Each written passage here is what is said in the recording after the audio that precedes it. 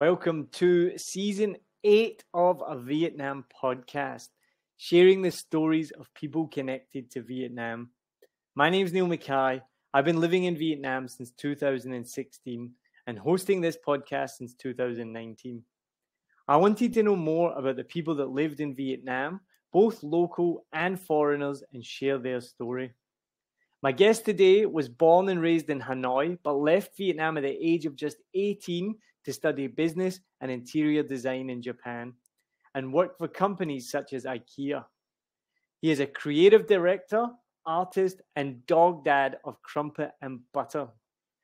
We'll share today what it was like leaving Vietnam at a young age and living in Japan, what it's like being a creative today, what actually is an NFT, and how he got his dog's Instagram to 140,000 followers. My guest today is Ben Nguyen. Hi, everyone. Hi. Thank you so much for joining us. So, first of all, come on, everyone loves dogs. I love dogs. Tell us all about Crumpet and Butter. Well, thank you for having me. I'm really happy to be here. I've never been on a podcast before. Podcast virgin, awesome. Yeah, podcast version. Crumpet is a corgi. She's 5 years old. Butter is a chow chow, a white chow chow. It's quite rare in Vietnam. She's just turned 3. We forgot her birthdays. Really bad parents, but super fluffy, super cute, super well behaved. They moved from Japan to Vietnam with us 2 years ago and living their best life now. You brought them from Japan. Yeah. Are your dogs, are they spoiled like mine? I think to some extent, yes. Who doesn't spoil their dogs, right? That is a good point. Well, because we've just come back from, Phu Quoc, and we made the effort to take Biscuit all the way to Phu Quoc for Tet. We took a car overnight, then we went by ferry. Instead of just getting a 45-minute flight, it was like an 11-hour journey, which is fine. And then she gets to spend all the time on the beach. And because you mentioned that comment there, like living their best life. And it's just looking at her and you're like, you have a better life than most human beings. Yeah, absolutely. Does she actually like it? Or we just assume that they having the best life, but they actually hate the beach? No, she loves it. And then now that we're back, she looks miserable. She just sits on the couch, like staring at us like, I want to go to the beach. Why are we sitting in this apartment, But so tell me then, so I think we have an Instagram for Biscuit. Yeah, we do. Go check it out. If you're listening, you want to follow Biscuit. It's Biscuit the Back Pig. I think there's about 20 followers on there. How did you get their Instagram account to 140,000 followers? That means they're dog influencers. Well, I mean, we can say that, but honestly, I did not know. I started out just creating an account, and who doesn't want have an account for their dogs, right?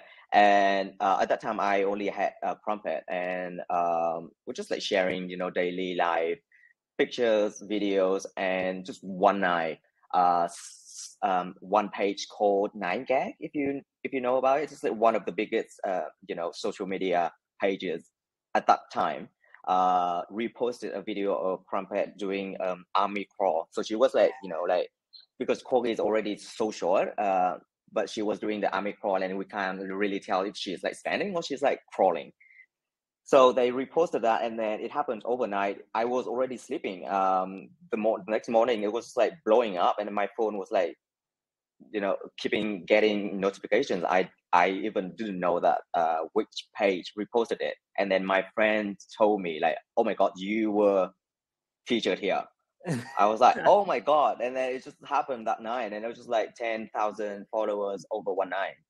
Wow. Yeah. That's crazy.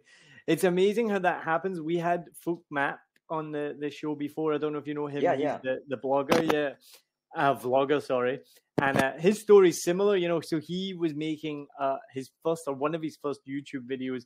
I don't know if you know about it, when he walked around Saigon with his pet chicken, quotation marks, pet chicken.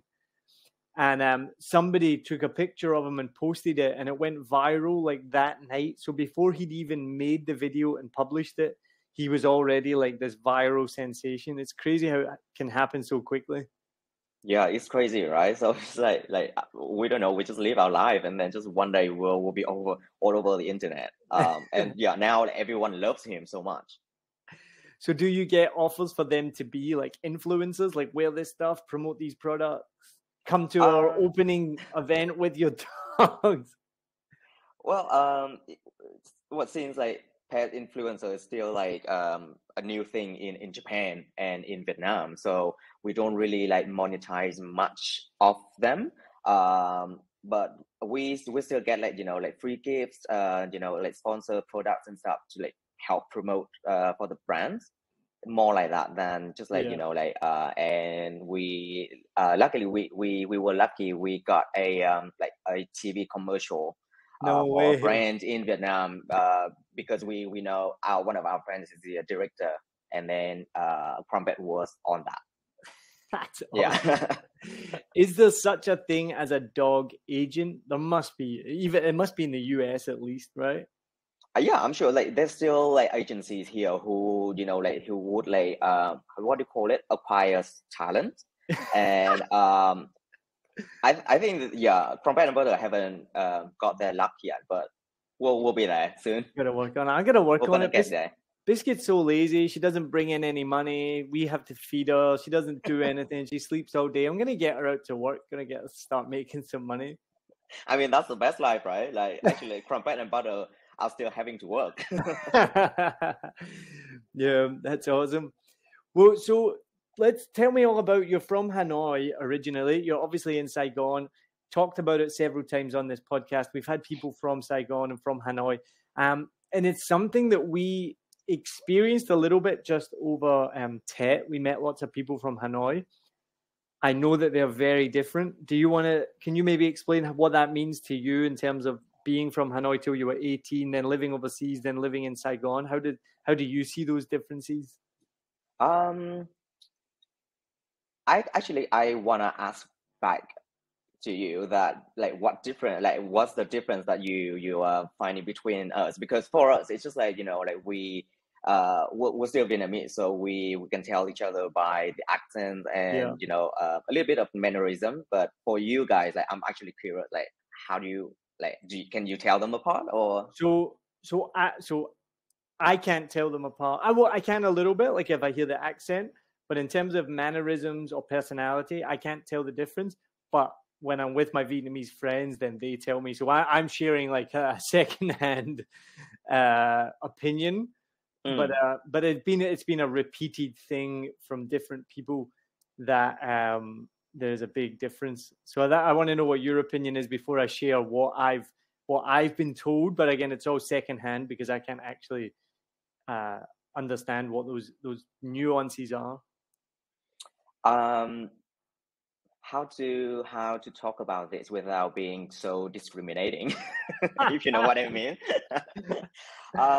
No, it's just like I think we how to say it's kind of this is all my first time actually living in the south.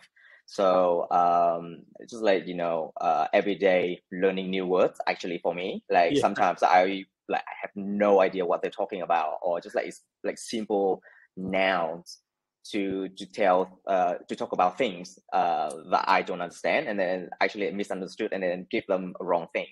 So it's just like little things like that. It's like really fun to like live here. um, but other than that, I think to me, the southern people are like, because of their accent, they sound sweeter to me. okay. Well, Yeah, they like sweeter food as well, don't they? like especially for the girls, like they sound really cute. Like you know what I mean, like really gentle, really in a cute way. All right. No, so Yeah, no, I don't really know that one. Oh, interesting. That's a good one. Well, yeah.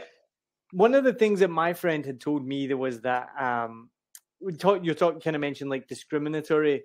So there's always the misconception that foreigners will always be ripped off, given the foreigner price. But she told me that when she went to Hanoi or when she goes to Hanoi, they will rip off Southerners faster and more than they would rip off a foreigner. Well, that's not true. No, it's not true. No, it's not true. Oh, Like not true. it does happen sometimes, but it's just like lucky or unlucky, right? It's just like we get rid of in Bangkok. It's like that. It's like because you're a tourist, so it's meant to happen. It's more just you're Uh, a tourist. yeah, exactly. It's more like that. It's not like, oh, because you're from the south, so I'm gonna rip you off. But it does happen, Yeah. and maybe because of the like one bad vendor did it, and then they think it works, then they can tell the other vendor, and Yeah. then they keep doing it in the chain, so it becomes like a culture in Hanoi to like rip off people, Yeah. maybe. But I think that there was a lot of that in the past, not anymore, to my Right. knowledge. Yeah. Right.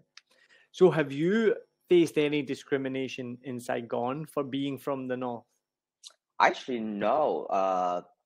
Lucky for me, but I don't think there would be a lot of discrimination here in the South in terms of that. But in daily life, I mean, in person. But on the internet, like there would be really bad comments, really rude people, talking nasty things about, people from other regions. Yeah, So you're saying it happens online, but not in it happens on person? like more than in person. Well, that's pretty common, right? Because people love to talk shit online, and then they don't really mean it in real life, right? Yeah. So what? Tell me just briefly then. So you moved.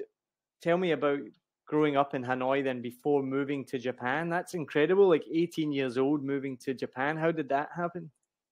Um, I think it's kind of like a common thing for people who's 18 and then about to graduate high school to do in Vietnam in general. I was studying in a school and in an English specialized class. So if you're in that class, you're meant to be going somewhere after high school. And at that point, my school was kind of like 50-50. 50 would be going like wanting to go to the US, and the rest would be wanting to go somewhere else that like overseas to study. I chose Singapore at that point, but then unfortunately I failed the entrance test to Oh, to the universities there, so I had no choice but enrolling in a uni in Hanoi, which is Hanoi University at that point. And then I had one semester there, and then I found this university in Japan, in the Southern Island. One of my friends in my class already went there, and she was like, "It's absolutely amazing. You're gonna love it. Why don't you apply?" So I listened to her. I applied. I got the scholarship, and I went. that's awesome. And so, how is your Japanese? At that time, like zero percentage. Like we that's like a global, not global, international university. So they also have like foreigners, and they have 50% Japanese. For foreigners who don't have any Japanese language skill, then we would have to enroll in a English based syllabus, and then at the same time we would have to take Japanese classes to help with our daily life. And then for the first 2 years we had to study the Japanese language from beginner level to advanced, So you studied in English? and study Japanese at the same time. Right, right. Ah, interesting. So whereabouts did you travel in Japan? That was one of the last countries that we went to before the lockdown, before the before the pandemic. Was so glad it was like a last minute, almost like a weekend trip away to Kyoto and Osaka. And thank goodness we did, because haven't left Vietnam now in 2 years. Mm. Yeah, I had lived there for 12 years, so I did get to travel quite a lot in Japan. So all the big cities and big destinations that everyone has to visit, then I had visited there, and I ended up in Tokyo my later years, and then I just came back from Tokyo 2 years ago. Yeah, so you've just come back recently to Vietnam. Yeah. While you were in Japan, so you studied interior design and business. You worked for companies like IKEA. That's pretty cool. So you designed furniture for IKEA. Well, my career path, my life story is quite like unusual because it doesn't go like one straight line like this. It's kind of like zigzaggy. So I studied business in the beginning because as many other Asian parents, they wouldn't let their children study art, right? To them, it's art. Yeah, In we've quotes. heard this before on the show and personally as well. Yeah. Yeah, so they were like, art doesn't make any money. Art is not gonna help you get rich. Go study something like, like business. So I went to study business, right? Oh, And then my third year, when I was still studying business, and then I had one more year until graduation, and I was like, no, I cannot picture myself wearing suits in a cubicle, working in business, finance, to say. Then I was like, mom, dad, like I know you didn't say yes before, but I'm in my third year now. I know what I'm doing with my life. I'm doing fine until now. Can I go study design? And then I think at that point, because of what I said, and they know that I can do, live on my own, so they said yes. And I was like, okay, now I know how to do graphic design now, so maybe I should study something that I don't know. So I had interest in interior for all my life. So I was like, okay, I'm gonna find a school that has interior design course, and then I found one in Tokyo, and I went there, and yeah, the rest is history. Graduating there, I got a job at IKEA Japan. So I was one of the designers that designs the sample rooms. If you ever been to IKEA, like they yeah, have one floor with just like rooms and rooms of yeah. different lifestyle. Which one was that? Crumpet or butter? Both of them. If one goes, does the other one go as Exactly. well? Yeah. Yeah. So IKEA was a really nice experience for me to my first step into the working environment in Japan. Learned a lot, culture shock as well. And then after being there for 3 years, I felt like I had learned everything that I did. And then there was every year was kind of the same work. So I was like, okay, I was not actively looking for a different job, but I had that thought. Yeah. And then I was like, okay, if something cool, interesting comes up, then I will be doing that.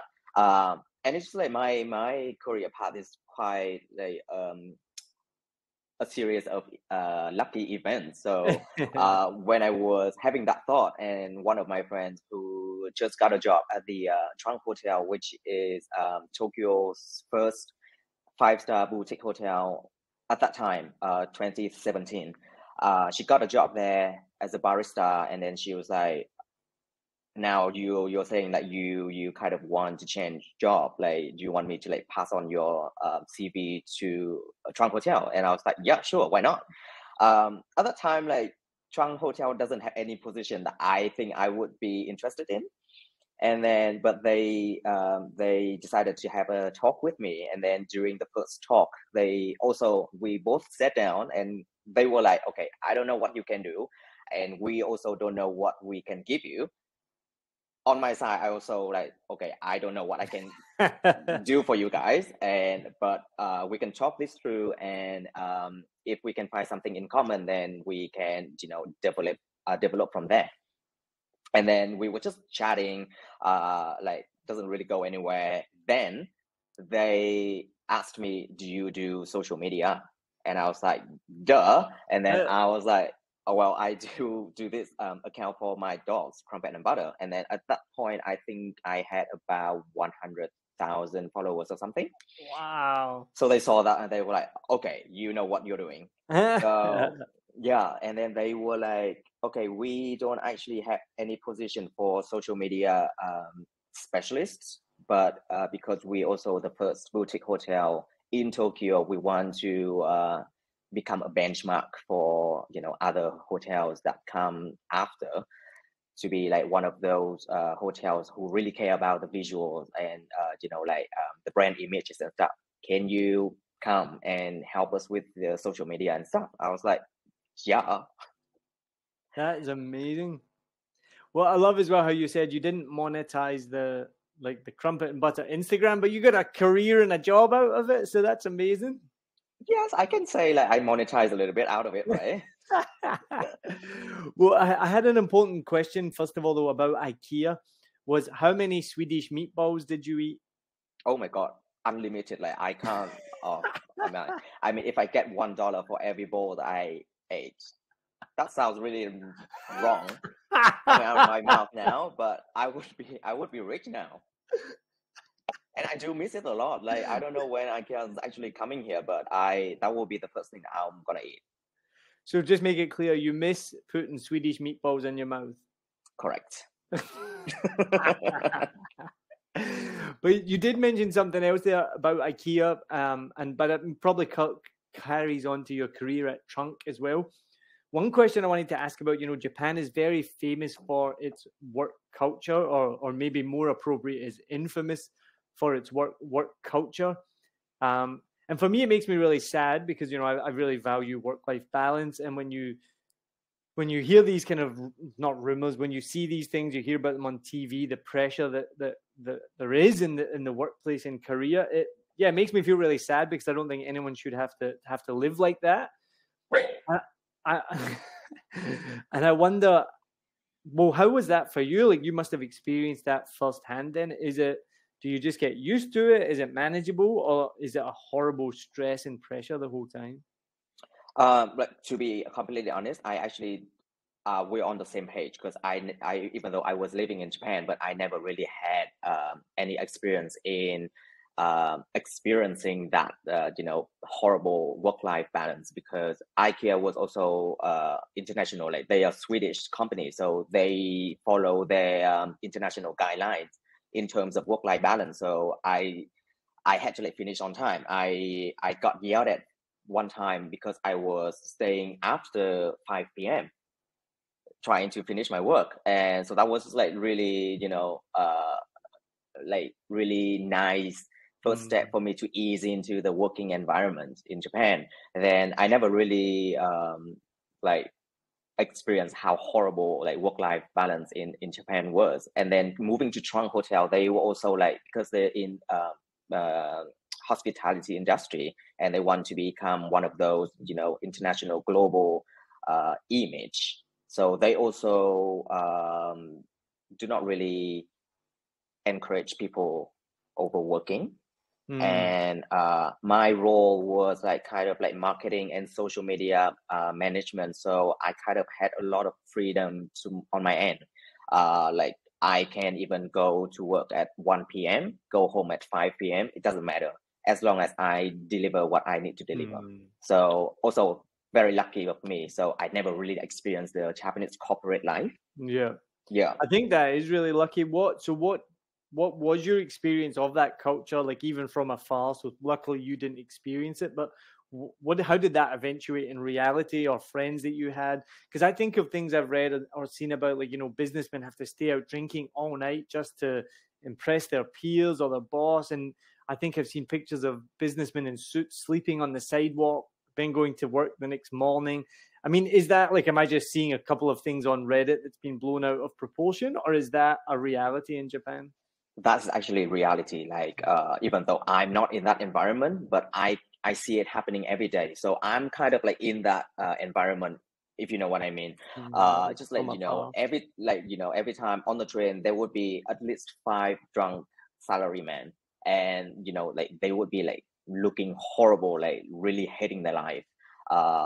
Friends, like my friends who work for Japanese corporates, they actually feel stressed about drinking parties. Like they don't want to do it, but they have to do it for their career, Yeah, for that's what the I heard. relationship. Yeah. So how do you call them salarymen? Is that what you call them? That's what people call them in Japan, salaryman. Yeah. So how, this was a kind of question I'd thought about before. So how do those people form relationships, like, you know, partnerships? How do they, is that part of impressing a partner that you can do all of that? How do they have time if they have children? Like, I just don't understand. It just seems to me such an unsustainable lifestyle. So how does it, is it like, how does it work basically?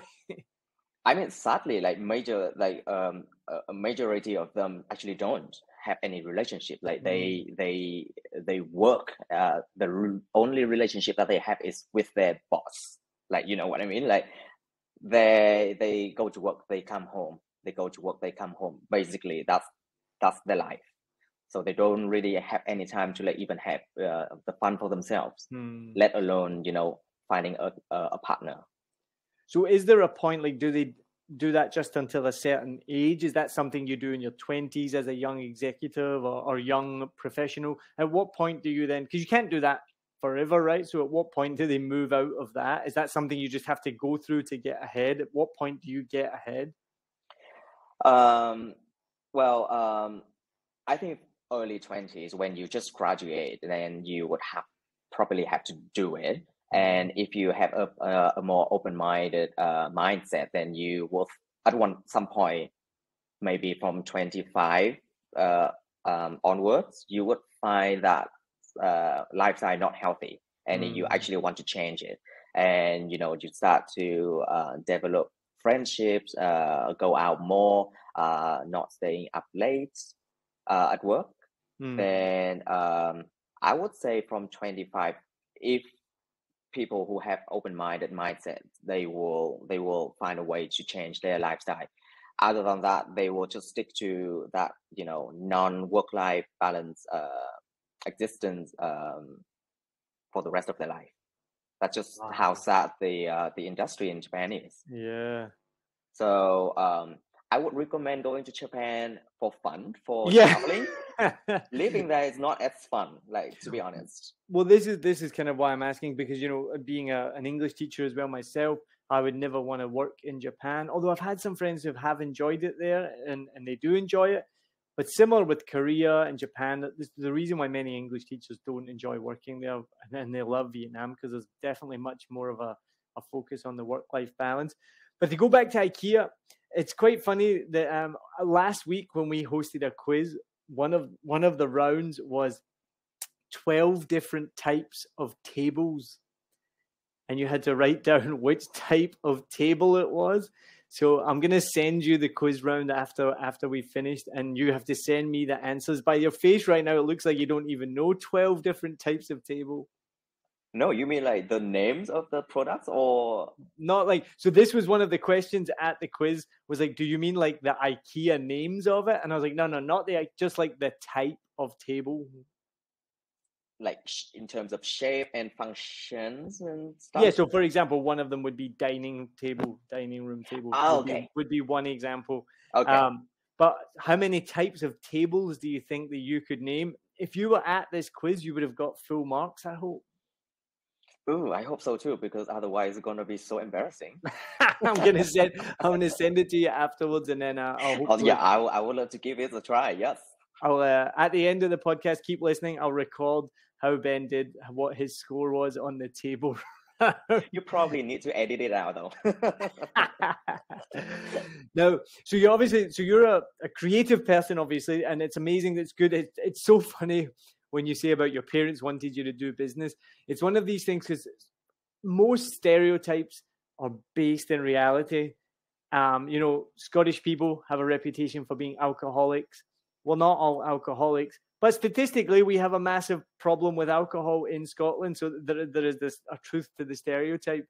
That stereotype of the tiger parents, of Asian parents really only wanting their kids to do, you know, accountant, doctor, lawyer, engineer. It's just so true, isn't it? Yes, I think it's also because due to the lack of media exposure for that generation. We are still like developing countries, so you know, when you know, at that with that generation, they actually did not have any exposure to the social media, right? We didn't even have that much of like TV content as you guys would in the Western countries. But so it's just like for them, art and design in general, it's just like like drawing and painting. Yeah, for I sure. think that's what they think of art.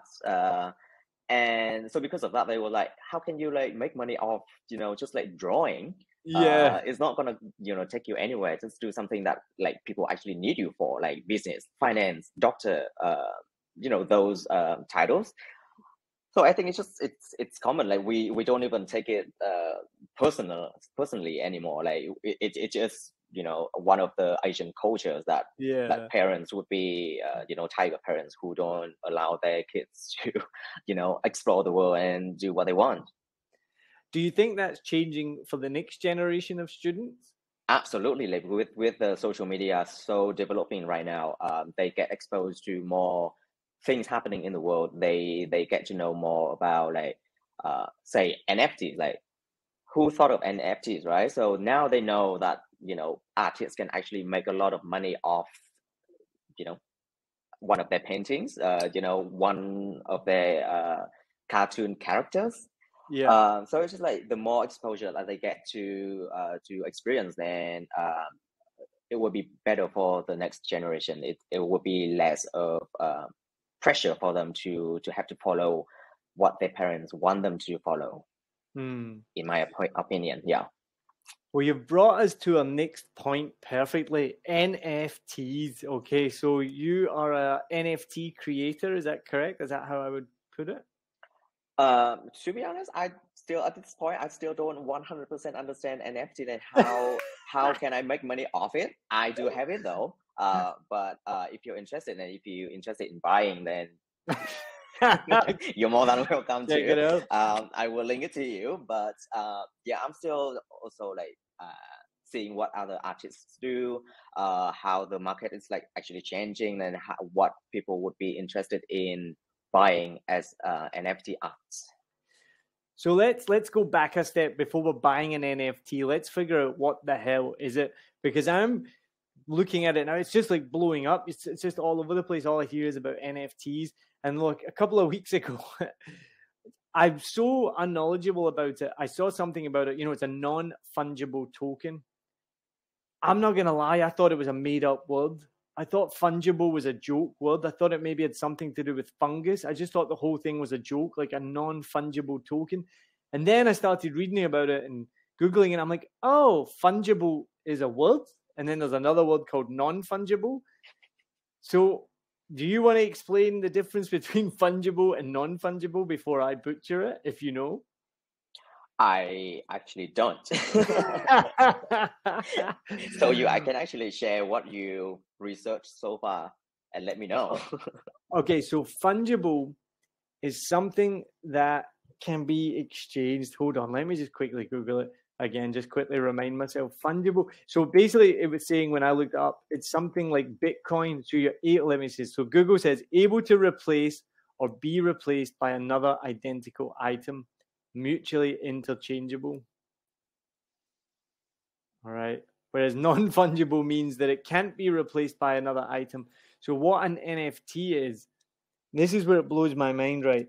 So you create a digital artwork, right? Yes. And for some reason it's called an NFT. The NFT part of it is you sell it to somebody, right? And they own the original. Now, because it's digital, they own the original digital copy. So that's theirs. But the problem is, well, not the problem, but the thing is, because it's a digital thing, anyone can copy and paste it. So it can be copy and pasted a million times. But that person still owns the original. And what it was compared to, which I thought was a really good comparison, was it's like owning the original of the Mona Lisa. You own the original Mona Lisa. There's still a million copies. There's a million tea towels with the Mona Lisa on it. But you own the original. But the problem is the Mona Lisa is a physical thing. You own it, you have it. Obviously, it's in a museum, but it's just as an example. Whereas an NFT is a digital thing. Nobody can tell the difference between the original digital artwork that you've created and the copy of it. And so I don't understand I don't know if anyone understands. I'm sure someone does. I don't understand how it has value. And why is it blowing up right now? Why is that all I see on the news? All I hear about is NFTs, NFTs. Can you explain any more on what I've just described? Well, I actually don't know when or where it started with this whole new trend. But you were absolutely right with the Mona Lisa. I actually read that Reddit thread about Mona Lisa. It's like explaining really in a simple way how NFT works. Is that like you can if you own the original, then no matter how many copies that other people have, it doesn't have any value. So for NFT, it's the same. Say I have this picture of biscuits that I drew digitally. Then you buy it from me as an NFT, and then you own it. So now even if I send that JPEG version of biscuit photo to 20 other people, and then later on, if biscuit became famous, and the value of the drawing that I made, that I sold to you, would be worth millions of dollars. And those 20 other 20 people that they have the copy of biscuit, they want to sell it to try to like get some money off it. They cannot, because they don't have any say, when you buy the NFT from me, you will get a specific code to it, and that would be your kind of like my autograph, like my real, that this is the only one original artwork. Then no one can actually sell it off to get money. So then would it come down to like, trademarking or copyright or whatnot? So if someone else made tea towels, for example, or was selling posters with this picture on it, you could be like, hey, I didn't give you permission to copy this because I own this picture. Like, I don't know the legalities of it. Is that what it is? Absolutely, yeah. You can have the right to sue them and bring them to court for violating. I feel like there's going to be a huge problem in Vietnam where everyone copies everything. But then in a sad way, do we actually care? Yeah, right. Well, yeah, true. So the other question I had for you as well, because I saw on your website, it said all your works are digitally hand-drawn. Now, that seems like a massive oxymoron to me. How can it be digitally hand-drawn? My digital drawing, let's say career, started out, I've always loved drawing, but because of that, I cannot just like bring paper and pens and like spread out like a whole desk of my my stationery on the plane to draw. So then I was like, okay, I want to draw wherever I go, like anytime I want. And then at that point, Apple just released the first iPad Pro that comes with a pen. And I was like, okay, I'm gonna switch to that so I can, like draw more, because of all the troublesome that I had to do with the traditional stationery. Then I get lazy and I didn't really draw as much as I wanted. So because of the iPad Pro, I actually began to draw more and more and more, and then I got better at it. And then now I'm just like, yeah, I don't know how to draw on the paper anymore, to be honest. Man, I'm such an old man. I'm so old. I mean, all of this technology has been invented in my lifetime. That's why I feel like I'm an old man just asking this stupid question. How did you digitally hand draw it? And you're like, well, yeah, because I just used an iPad Pro. And I'm like, oh, yeah. I just can't even fathom in my mind, like, how you digitally create that. But I guess it's not that crazy, right? The other question I had about NFTs is, do they have to have the same kind of style? Because every NFT I've seen so far, and even looking at yours, they've all got the same kind of style. Is that part of it, or is that just coincidence? Not at all. You can actually sell anything as an NFT. Like it's like like one of the most expensive NFT artworks that just got sold recently was a series of photos that a guy had been taking for 5 years nonstop, and then he put it into a collage, and then he sold it, and now it's like, I don't know how much, like $65 million. So it's like you can actually sell anything as NFT. You can actually sell this podcast as an NFT, and What? let's split if someone buys it. Yes. Yeah, sure, absolutely. I have no idea. See, this is where I'm just like, I have no idea what you're talking about.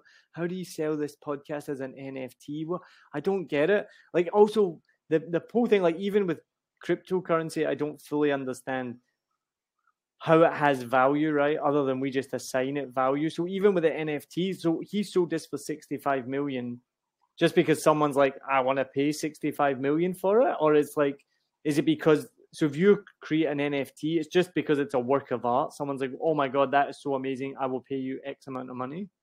To my understand now, I think it's just like a piece of art that someone's really interested in owning, and they have so much money on hands, and then they just want to buy it. That's to my understanding now. Like I don't know the back of the mind of the person that purchased it.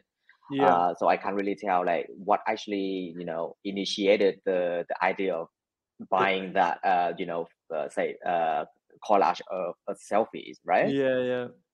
Well, the other thing, because people keep talking about it being kind of like a speculative market or people are investing in it. So what is it that suddenly people think that they put all this money into it and then it's going to increase in value? I don't understand. Anyway, we're going in circles. I'll understand it one day. Don't worry. Yeah. Now, what we're going to do, thank you very much for joining me. This is the first episode of season 8 of 7 Million Bikes. I'm so excited. Well, it's now 7 Million Bikes, a Vietnam podcast, which has changed from a Saigon podcast. We're listened to all over the world. We've already hit over 27,000 downloads. We're rated as one of the top 10% podcasts in the world. So it's pretty awesome. Thank you so much. And thank you so much to everyone that's listening. We're going to finish, as we do with every single episode, with a series of questions, and I change them for every single season. So this is the first question of season 8 and the first interview with Ben Nguyen. If you could travel anywhere in Vietnam for a week, where would you go and why? For one, I would say Da Lat though, because everyone's been to Da Lat, to be honest. Like, I'm the only Vietnamese person, or like just the only person in Vietnam who hasn't been to Da Lat. And wait, what? You've never been to Da Lat? Exactly, it's embarrassing, right? Because of that reaction that you just gave me right now, it's just like, okay, I might as well just go now. So just don't stop judging me. Biscuit's been to Da Lat twice. She has a better life than me. Oh my goodness! All right, that's a good reason. But I think you are literally the last person in Vietnam to not go to Da Lat. But when you say 7 days, I don't know. I don't know if I can actually do 7 days in Da Lat. Like, I've never been, but I feel like it's too small to be there for 7 days. But I would just go to Da Lat for now. That would be my answer. Get some cool air. It'd be awesome. So tourism is coming back to Vietnam soon. What advice would you give to a tourist coming to Vietnam for the first time?